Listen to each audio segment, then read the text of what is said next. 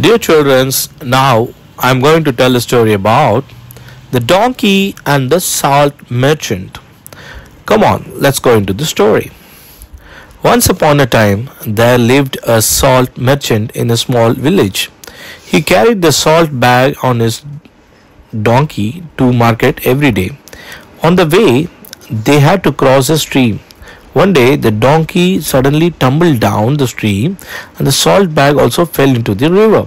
The salt got dissolved in the water and hence the bag became very light to carry.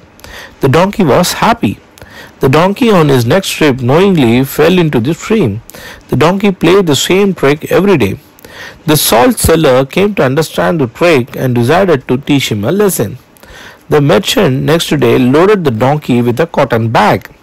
The donkey played the same trick, hoping that the bag would become lighter. He fell into the stream. This time his load became very heavy because the cotton had absorbed water. It was very tiring for the donkey to move on. The donkey now realized his mistake. He stopped falling down into the stream anymore. The merchant had taught the donkey a good lesson. So guys, I hope you'd like the story. Let us go into the moral of the story. The moral of the story is one cannot fool a person always. So guys, I hope you liked our story. Please like, share and subscribe to our channel. Thank you.